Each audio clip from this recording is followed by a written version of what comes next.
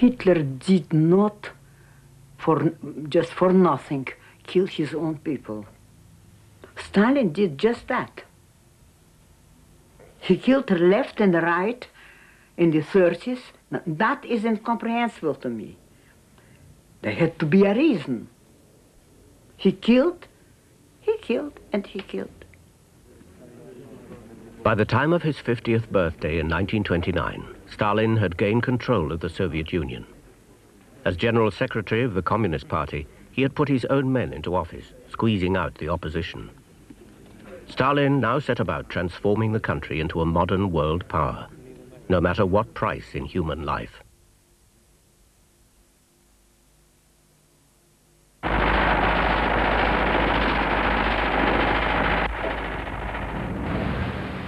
We are 50 or 100 years behind the advanced countries, Stalin said. We must make good this distance in 10 years or go under. The massive industrialization program Stalin now launched required huge sacrifices. Most of the sacrifices would fall on the peasants. Stalin began by forcing them all into collective farms. His aim was to ensure the supply of food to the state by turning the countryside into one huge agricultural factory. I would say it was a more important, more irreversible turning point than the revolution of 1917 itself, because it destroyed the Russian peasantry, destroyed as a class, as a way of life, the basic population of the country, still some 80% of the population, with their traditional, rural, private land, religious structure of life, swept away. Because what was collectivization but a kind of coup d'etat against the Russian peasantry? Collectivization had a strong ideological motive. Forcing the peasants to work directly for the state would turn them, the party believed, into socialists. There was one category beyond socialist redemption, the Kulaks, or rich exploiting peasants. They were blamed in Soviet propaganda newsreels for everything from arson to murder. In fact, there had been no real Kulak since the 1917 revolution. The state simply branded anyone as a Kulak who was better off or who resisted collectivization. On the 27th of December 1929, Stalin announced that the Kulaks would be eliminated as a class. 10 million men, women and children were to be driven off the land. Some were simply shot. The party mobilized the young activists for the assault, forcing socialism into the countryside, whatever the cost. For those churning out the broadsheets, the socialist end justified the drastic means. Так же, как расправу с крестьянами. Мы думали, что вот крестьянам будет лучше теперь. Что вот кулаков выселили, в колхозы людей загнали, и вот теперь они постепенно станут социалистами. Я сейчас понимаю, что это было преступление у карьеристов, у холодных людей. Это было преступление двойное. У нас, у глупых или самообманывающихся, или обманутых мальчишек, или полуграмотных идеалистов, это было преступление невольное, но тем не менее очень большое. Abdurrahman Avtoxanov witnessed the effects of this crime during a stop on a train journey in the early 30s. Бесконечное поле с людьми, женщинами, детьми, стариками и все общий вой. Их погружают в скотские вагоны и отправляют себе. Я одному человеку задал вопрос, станционному смотрителю, там, какому-то начальнику. Что это такое? Что случилось здесь? А ты что, с Луны свалился или из Персии прибыл сюда? Коллективизация и ликвидация кулачества как класс. But by eliminating the kulaks, the state was getting rid of its most successful farmers. The food supply crisis became acute. Forced into collective farms, many peasants first slaughtered their animals. There were severe grain shortages. Stalin turns to a class approach to this peasantry, begins to feel himself in battle with them. He doesn't believe that there is no grain. He claims they hide. Stalin sent requisition squads out into the country. They were made up of party activists and members of the GPU, the Internal State Security Agency. They do find some grain, but this grain is the material to sow. It's the sowing grain, so they take away this too. This means famine.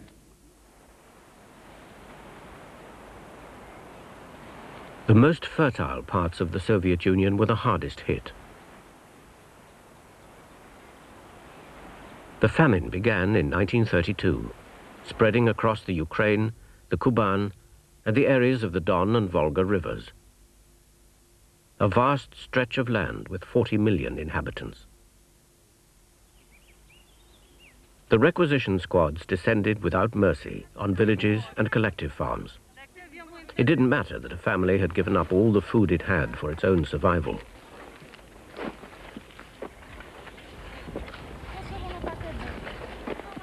І ця комісія ходила у кожну хату, з хати в хату, і все забирала до зернинки, до квасолинки. І так же поступила і з нашою сім'єю. І все зачистили до останньої зернини, і ми залишили нашу сім'ю на явну голодну смерть. Alisa Maslow and her 5-year-old brother were sent to an orphanage like this one. He died there of hunger. Meanwhile, her mother and older brother lay sick from famine at home. Every village had its cart to haul away the dead. Alisa arrived home one day to find her older brother dead as well, and the cart outside. Заходить у хату, стягнув цього старшого брата з печі, витягнув на віз, положив, а тоді заразом і живу маму. Я стала плакати, він говорить, а ти йди у Майдан, там тобі дадуть похльобухи, а вона все одно помре. Я за нею другий раз їхати не буду. І так я пішла, плачучи на цей колгосп, цей Майдан, і залишилася круглою сиротою, без нікого. News of the famine and the mounting death toll reached Stalin from a number of different sources, including the GPU. But Stalin paid no heed. He just kept piling on the pressure. By now, it functions in a way where information that has to reach Stalin is the one that he wants to have. And he has the means to get just that. It's true, 1932-33, there's much more than that still. A year or so later, nothing will reach him that he doesn't want at all.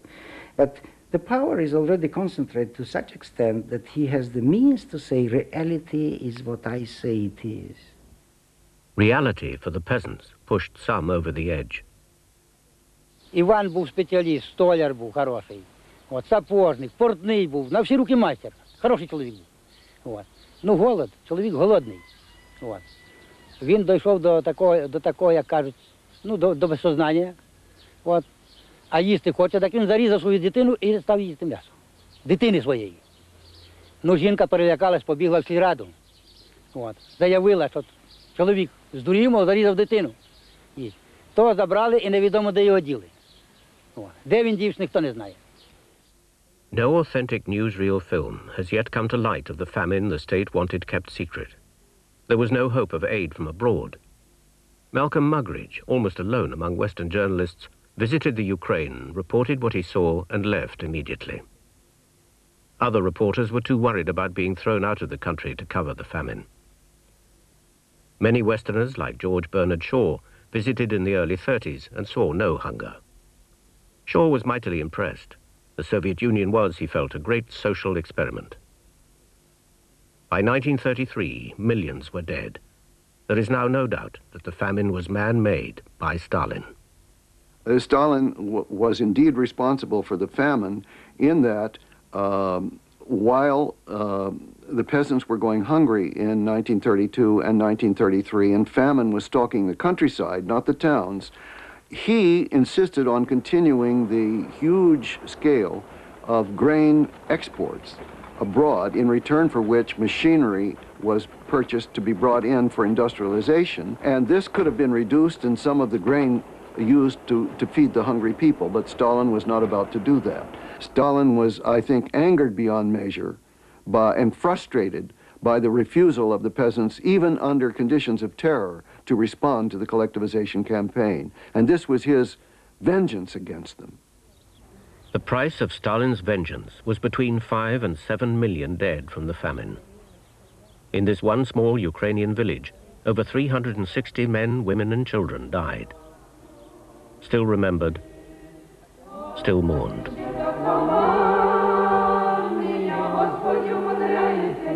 The peasants could not easily turn to their church. Orthodox faith, central to peasant life for 1,000 years, was trampled underfoot when there was most need of its guidance and comfort.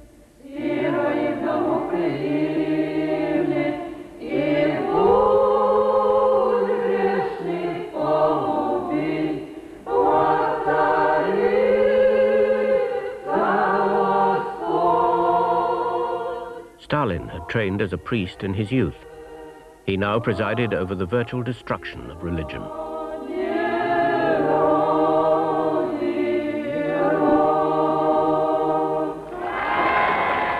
The Soviet state was officially atheist. Lenin had declared that every idea of God is unutterable vileness.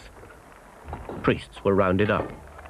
Churches turned into grain stores or rubble. The Soviet state had no use for old theology. It had its own.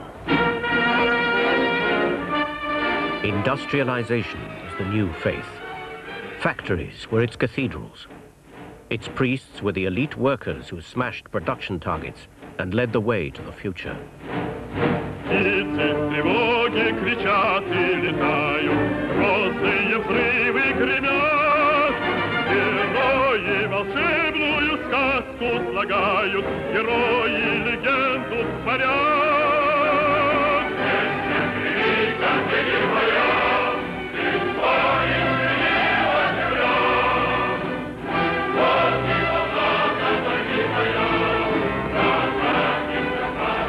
Not all who built cities like Magnitogorsk were superheroes.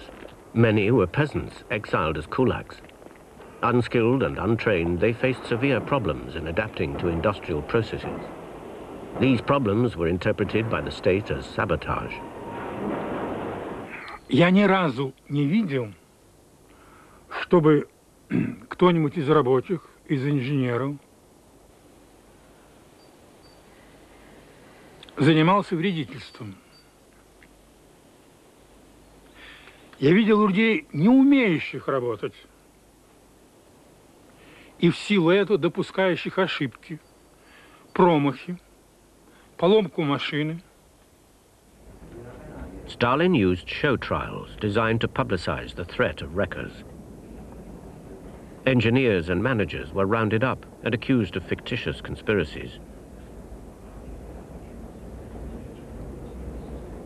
Instead of relaxing tempos, Stalin increased them. Production lines were halted not by traitors, but by a lack of the right parts, often matched by too many of the wrong kind. The first tractor proudly wheeled out of the Stalingrad tractor factory was a dummy. So delayed and mismanaged was the production schedule. Managers who pleaded for more realistic planning were accused of wrecking. Initiative was paralyzed. Skilled people were shot or sent to the camps. There had been prison camps in Lenin's time, but under Stalin, the camp network, known as the Gulag, grew. By 1931, the Gulag held nearly 2 million men and women.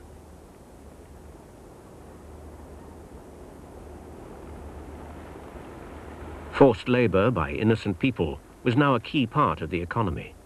The demand for labor led to arrest quotas. Many people found themselves in the Gulag simply because Stalin needed their labor to build whatever he wanted, wherever he wanted it. He had a fascination for grandiose projects, like this one, the Belomor Canal. Stalin took the map of the Soviet Union, drawing onto it himself the route of this strategic waterway. 270 kilometers long, it was designed to give Stalin's navy access between the Baltic and White Seas. Construction involved joining up the lakes of Soviet Karelia with a series of canals. Variations in water levels were handled by 19 locks.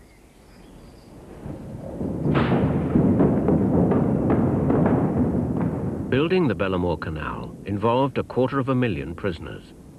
Peasants, priests, criminals, academics, men and women. Innocents counted for nothing. To keep costs down, the GPU spent no hard currency abroad on heavy equipment. It was all built by hand. Pile drivers were powered not by steam, but by people, forced into giant human treadmills. Никаких даже рукавиц не давали. Это голыми руками тащили тросы. Это металлические тросы. И причем многие тросы, вернее, все они почти были старые, колючие. Они же проволочные, из тонкой проволоки. Все были изранены, кровь течет. Те люди падали, травм много, не приспособлены ничего. И все это люди не умели. Вот. Ну и, конечно, это была невероятно тяжелая работа, каторжная. The guards shot anyone who tried to escape. Food was rationed according to work output, ensuring the death of the weak and ill. The terrible cold and sheer exhaustion killed the most. Burial was rudimentary. Bodies were simply tossed into ditches. Уже к весне, когда уже таять стало, то руки, ноги и головы, прямо это же близко все-таки, 100-150 метров, все это просматривается, это торчат из-под снега, из зимы, из земли, и уже воронье там летает над ними, еще они, можно сказать, были заморожены, свежие, и их там клюют. Opening day, August 1933. The prisoners anxiously awaited their release as promised. But tens of thousands were not freed, kept on to maintain the canal or else transferred to other forced labor projects. Stalin came to open the canal himself. He is said to have been disappointed with his brainchild. It turned out to be too shallow and too narrow. It froze solid half the year and was bombed by the Germans early in the war. Over 60,000 men and women lost their lives building it. Stalin's policies and despotic methods were now being called into question. Some dared discuss his removal from office.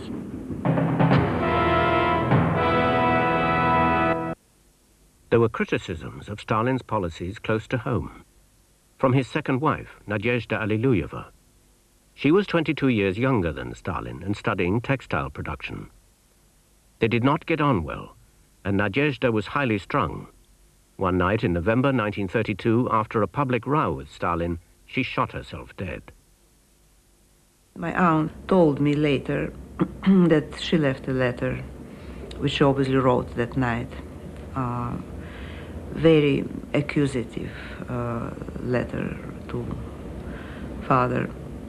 Accusative in a way that could make him think that she was very much against his policies at the time, and not only so, that she would be sympathizing with opposition, with people who were against collectivization and against these things.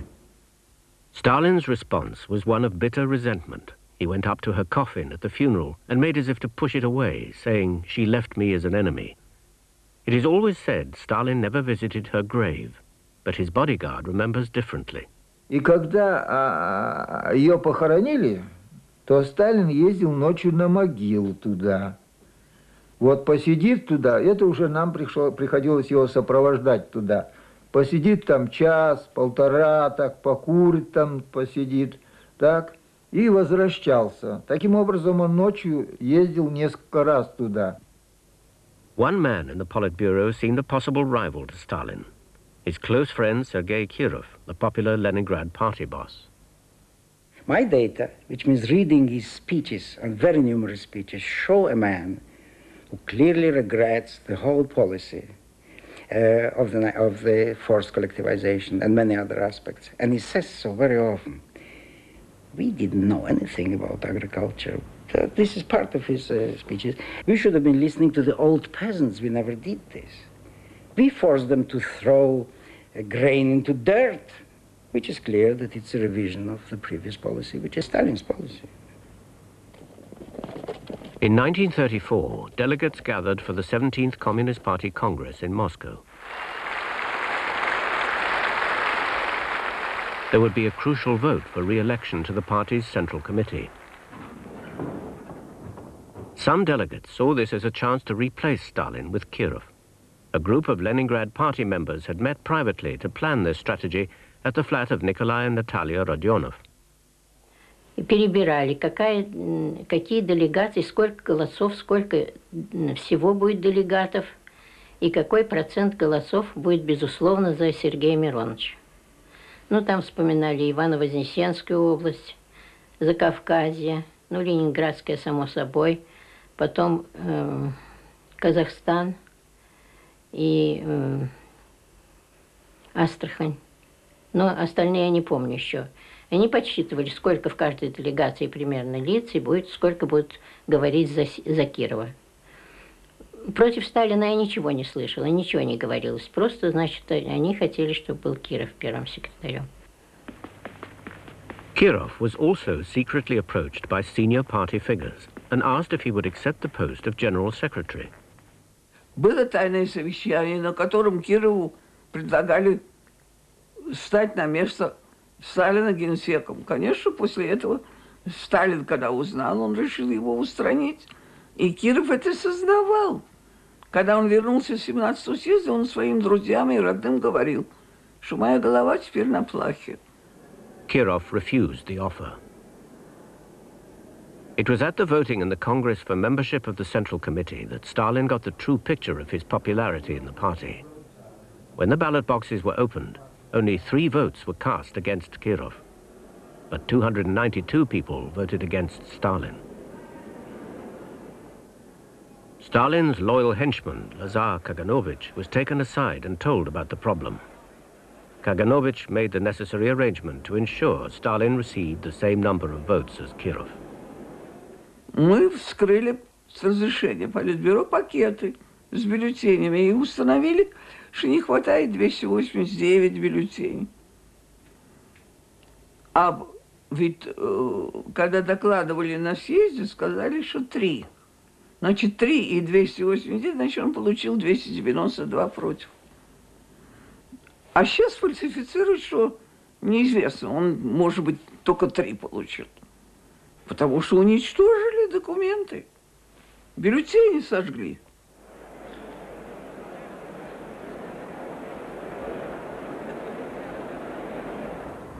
Communist Party headquarters, Leningrad, 10 months later. On the 1st of December 1934, Kirov was working in his office. A 30-year-old misfit named Nikolaev entered the building and went up to the 2nd floor. Kirov's office was near the end of the corridor. Они вышли здесь в кабинет, как раз муж стоял и разговаривал с этой Катей. И в это время раздался выстрел. Они выскочили в коридор и увидели, что Сергей Миронович падает, как раз против дверей. Ну, это, может быть, метров в 5 от дверей моего мужа. Kirov's colleagues were quick to grab hold of Nikolaev. И вот Николаев в это время, это рассказывали уже мужу, что он кричал, что «А ведь мне же обещали, мне же обещали». Kirov was accorded a full state funeral. The outpourings of grief were a genuine mark of his popularity.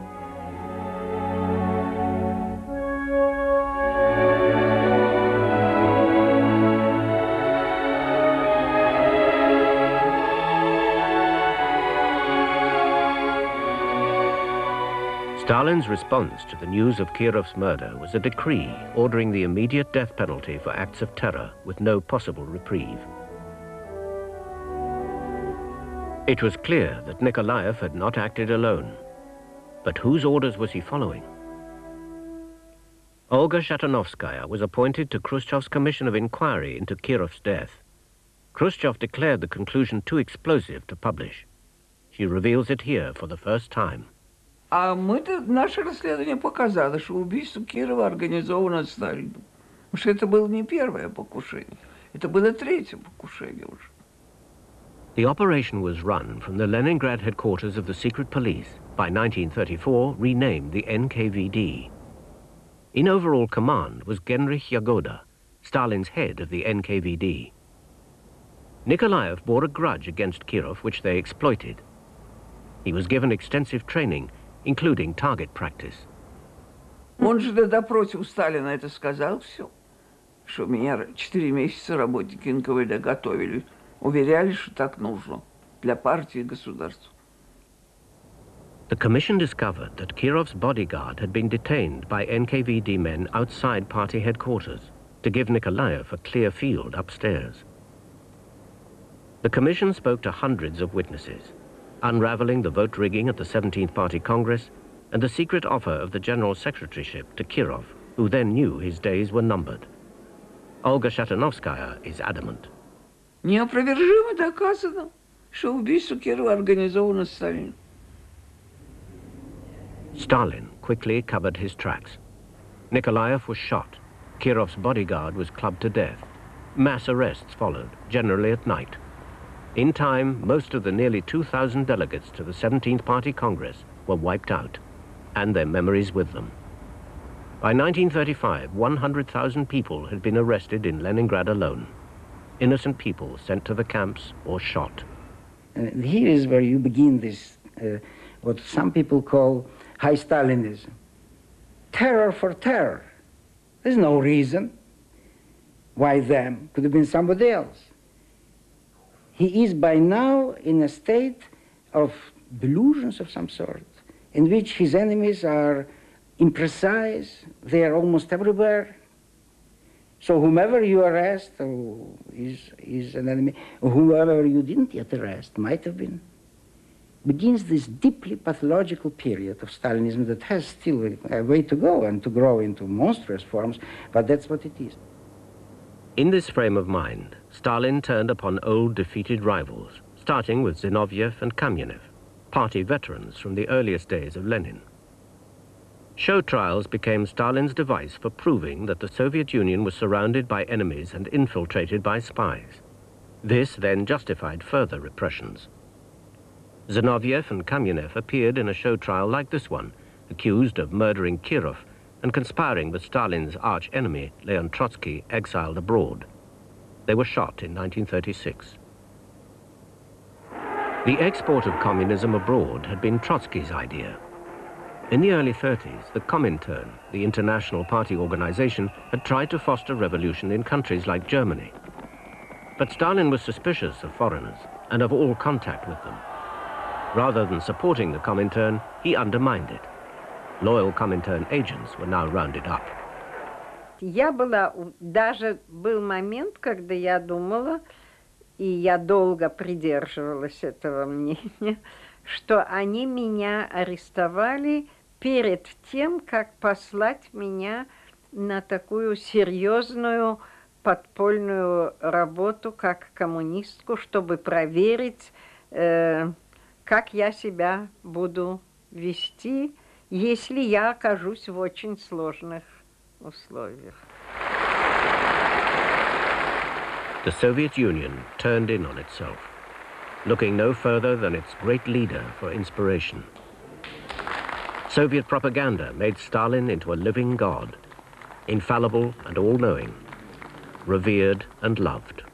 Нельзя было простому смертному выдержать такого натиска со стороны самого Сталина, со стороны сталинского режима, со стороны сталинского аппарата, давление на психику, на разум, на сердце, на душу человека.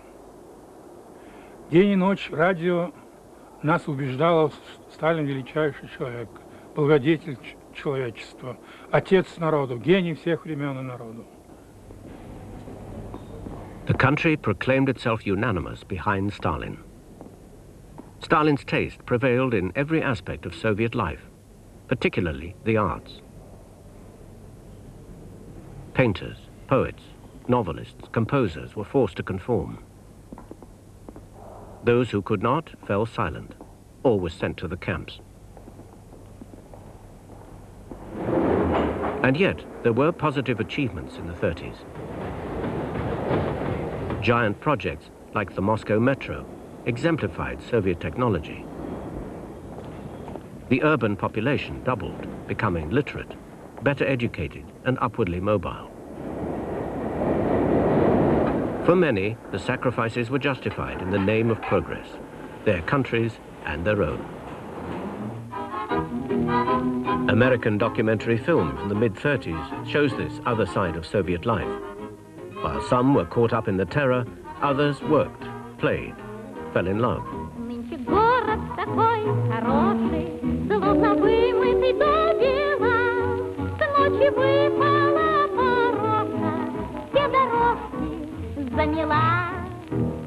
In 1936, Stalin introduced a new Soviet constitution.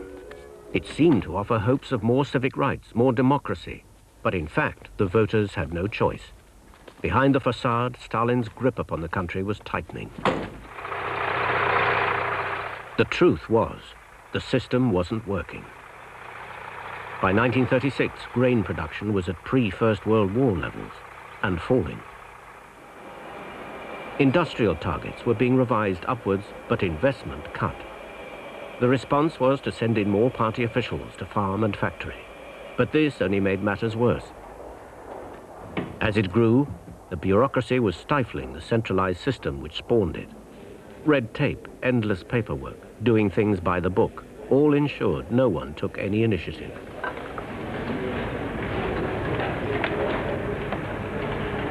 People were loyal to the boss and to their own position and privileges. Getting things done came last. Вот это еще к тому же имело внутреннюю закономерность разложения. Чем больше строят, тем труднее управлять сверху, потому что контроль снизу по существу отсутствует. Ответственности верха перед низом нет. Ответственность есть только снизу вверх, перед начальством. Понимаете? И чем пирамидальнее, чем больше, шире эта пирамида, тем хуже она работает. Stalin had an explanation for these failures in the system he himself had created. He was convinced that enemies of the working class were to blame. The Soviet state had tried to get rid of all other social classes, but some elements clung on. The fight against them, he said, had to be intensified, because they would fight to the death, but not in open fight. They would strike anywhere at any time. The country had to be on its guard day and night. Anyone might be an enemy of the people. Stalin turned to the secret police, the NKVD.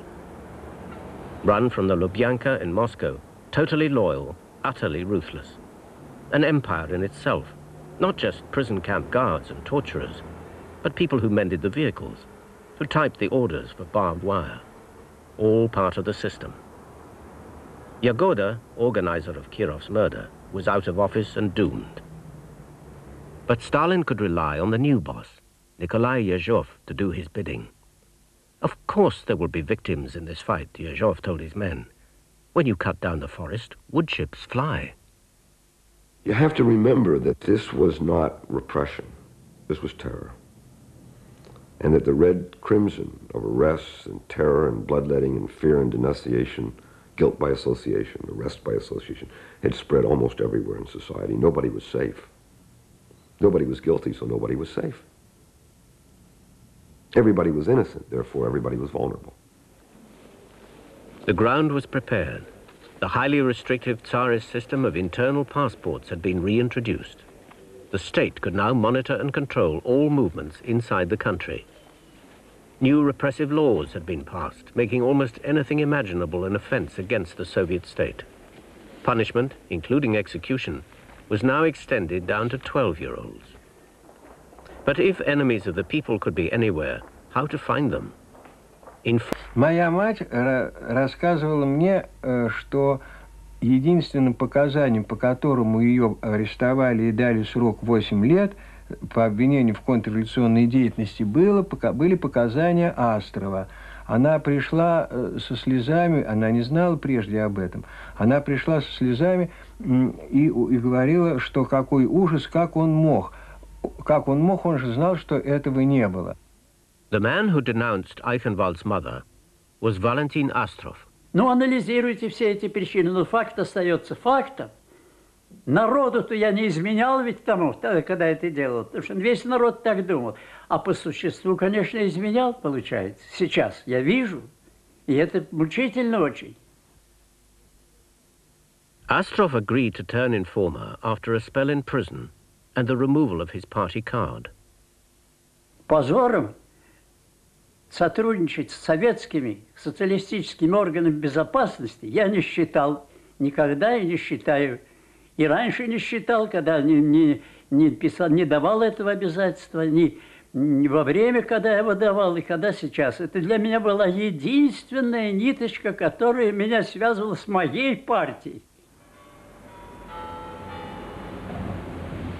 The NKVD vans were known as the Black Ravens. They generally went out at night.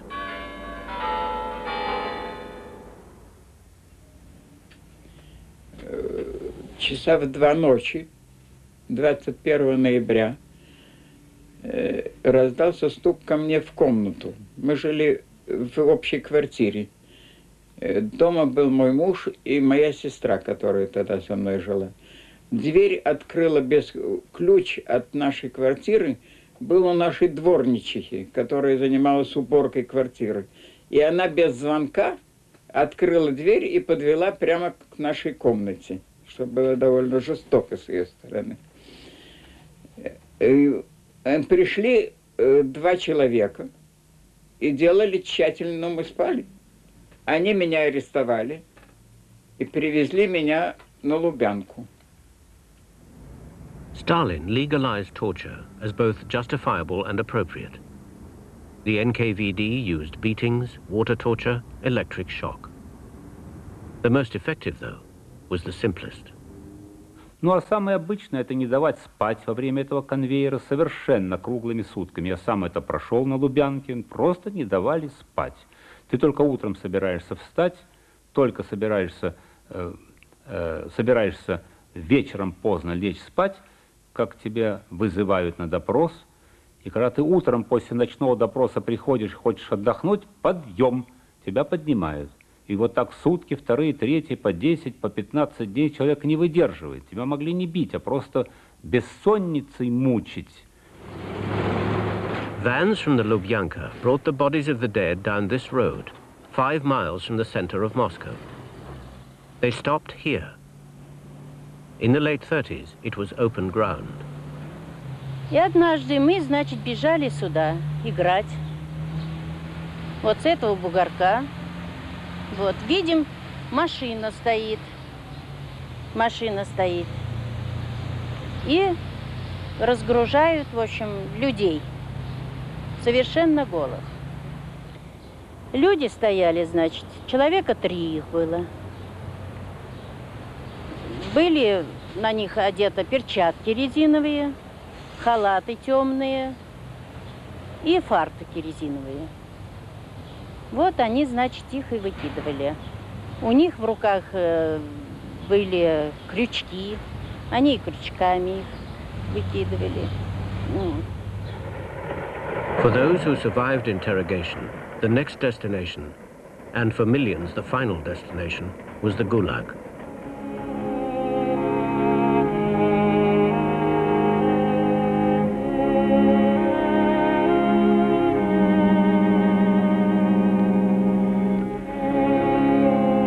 The camps filled up with party members, the military, artists, scientists, bureaucrats, even the NKVD itself.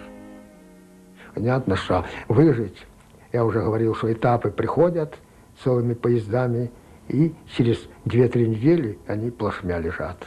плашмя лежат, опухают и мочатся под себя, и уже встать не могут, и погибают и целиком.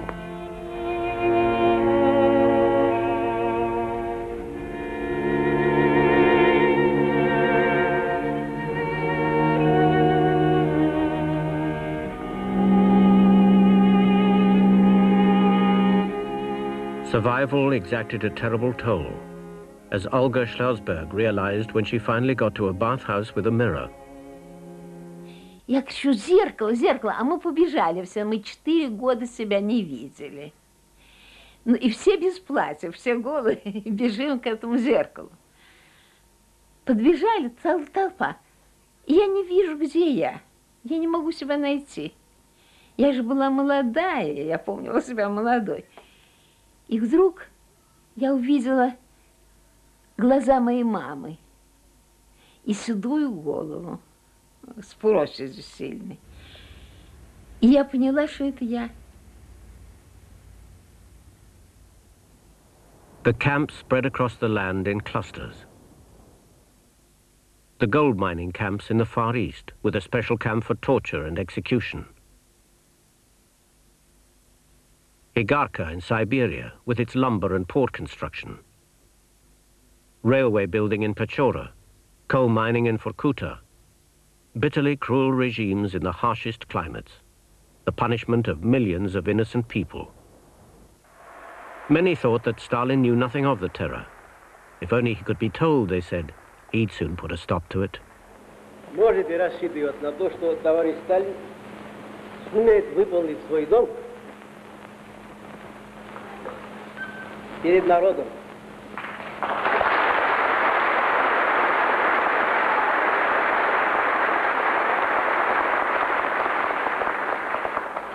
Перед рабочим классом.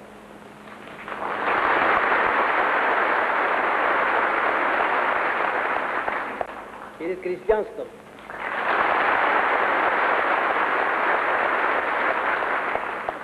Перед интеллигенцией.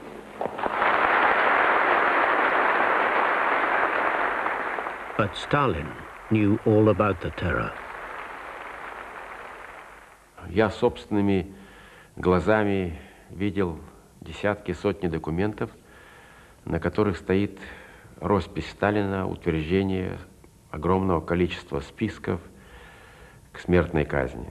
Наиболее потрясающие я такой группу документов нашел, когда 12 декабря 1938 года Сталин и Молотов подписали около 30 списков, но чьей общей численностью 3182 человека. 3182 человека к смертной казни в течение одного дня. И после этого, как я подсчитал, мне многие дни известны по часам даже, чем Сталин занимался, он пошел с Молотовым смотреть свой очередной ночной фильм. Stalin's daughter, Svetlana, once interceded to save the life of a school friend's father. She was told never to do it again. How does she feel about her father and the terror now? Well, he was the leader of the party which performed all that. First of all, it's the fact, which we all know. Can't get away with it. He was not alone. There was the whole Politburo which supported him and went with these policies. You cannot change history. I am not here to tell you to change history or to make it looking more pleasant or more agreeable or to take out from there what I wish would never be there. I wish I could tell you that my father didn't have anything to do with it, but I can't. By the late 30s, Stalin was increasingly capricious. He could be open, charming even, but his moods were ever more dark and suspicious. Alexander Avdyenko, now a writer, was hauled before his hero for a film script Stalin didn't like. Сталин, а я его видел в метре от себя, он все время ходил вокруг, мимо меня. Он все время обращался ко мне, тыкал в меня трубкой и пальцем не сводил с меня глаз, гневный, желтый глаз, нечеловеческий глаз хищника, и очень громко разговаривал, кричал. У него была пена на губах. Он гневался, как бог Саваоф. Он был абсолютно не похож на того Сталина, которого я привык видеть. There were still old enemies. The remnants of the leadership under Lenin were subjected to the biggest show trial of all, as Stalin tried to obliterate the parts of Soviet history he didn't like, in which he hadn't been the hero. The main accused were Lenin's old colleagues, ex-Prime Minister Alexei Rykov and Nikolai Bukharin. Bukharin had been the party theoretician, educated and popular. He and Stalin had ruled the Soviet Union together in the 1920s. Stalin had pushed him out of office and now wanted him dead. First, Bukharin had to be denounced by Valentin Astrov. Была очная ставка с Бухариным, где я пытался, так сказать, доказать ему, что надо признать, такой смысл, подтекст этого был, что надо признать это, вот, что мы обязаны это сделать, раз партия этого хочет. Но смысл именно тот, что это ради социалистической родины, ради партии это сделано. The trial was a sham. The witnesses were bogus and their evidence false. Bukharin confessed to a general conspiracy charge, but turned the tables on the court by denying the detail of the accusation. His final speech expressed his complete loyalty to the party. Yet the motive behind his confession was perhaps less duty to party unity than fears for the safety of his wife and young child. Ну, не знаю. Может быть, Николай Иванович заработал мне жизнь все-таки. Не знаю. Так что очень множество сил действовало. Потом пытки. И, несомненно, было колоссальное количество показаний против Бухарина, против Рыкова, потому что в первую очередь нужно было их убить. И они достигались ужасающими пытками. Это уже теперь доказано. Что касается Николая Ивановича, я слышала, что его физически не пытали, но насколько это верно, я не знаю. Ну так, может, пытали Рыкова. Если Рыков уже дал показания, это было страшным ударом. Я не знаю, кто первый дал показания. Это трудно сказать. Но так или иначе, одно то, что они могли показывать друг против друга, уже говорит о том, какие методы к ним применялись. Stalin's chief prosecutor, Vyshinsky, summed up the spirit of the times. Вся наша страна от малого до старого ждет и требует одного – изменников и шпионов, продавших врагу нашу родину, расстрелять, как поганых псов. Требует наш народ одного – раздавите проклятую гадину. Bukharin, Rykov, and most of the others were shot.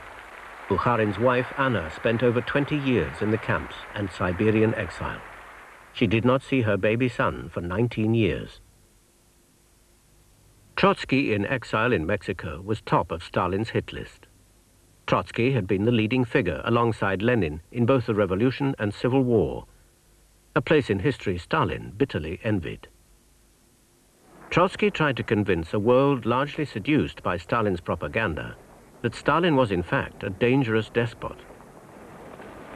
Stalin's trial against me is built upon false confessions extorted by modern inquisitorial method in the interest of the ruling clique. There are no crime in history more terrible in intention or execution than the Moscow trials of Zinoviev Kamenev and Radek Petakov. These trials developed not from communism, not from socialism, but from Stalinism, that is, from the irresponsible despotism of the bureaucracy over the people. Trotsky's house in Mexico City was heavily fortified against attack. But in May 1940, he and his family narrowly escaped death when NKVD gunmen sprayed the bedroom with bullets. An NKVD assassin then infiltrated Trotsky's circle under the name Jackson. On the 20th of August, he went into Trotsky's study and plunged an ice pick into his head. Jackson spent 20 years in prison, but was rewarded by Stalin with the Order of Hero of the Soviet Union. The decade had begun with terror in the countryside, forced collectivization, the elimination of the so-called kulaks, the man-made famine. Even though Stalin turned on the party and the intelligentsia after the murder of Kirov, he kept up the pressure on the countryside throughout the 30s. Основная масса лагерников – это были крестьяне и рабочие.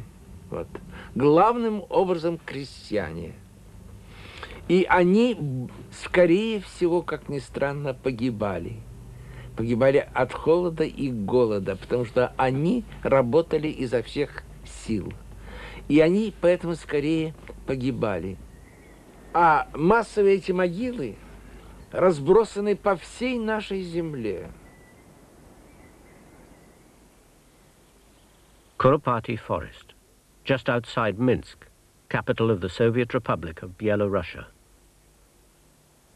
Between 1937 and 1941, innocent, ordinary men and women were driven here in vans by the NKVD day and night. Ой, сколько ж я чула, это ж близко к нас. А я же ночью последние годы уже я дежурила. Так і бачила, і чула все на світі. Як плакали, як кричали, як привезуть уже стрілять. А ночь тихо, уже машини тихо ходять і все. Так і днем стреляли. Днем стреляли, было у них такое.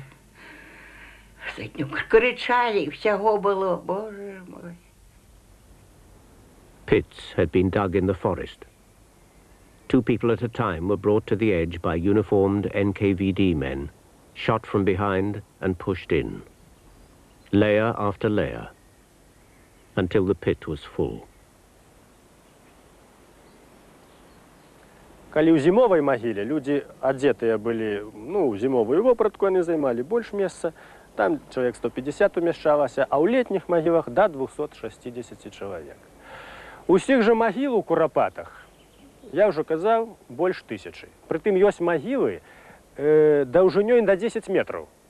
Вось у такіх магілах 1000 чалавек расстреляныя і пахаваныя. At least 100,000 men and women were killed in Kuropati Forest.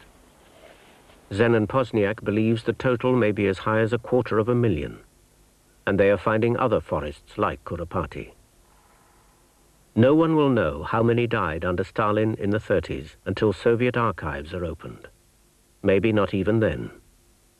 Estimates range from 8 to 14 million people killed. Even children were in the camps. Мы гуляли по территории Карлага, возле колючей проволоки. Мы боялись выйти за эту зону. Мы ее так и называли «за зоной». Потому что за зоной опасность, а в зоне, видать, ее не было. Сидели охранники наверху. Они нас наверняка охраняли. Это было счастье.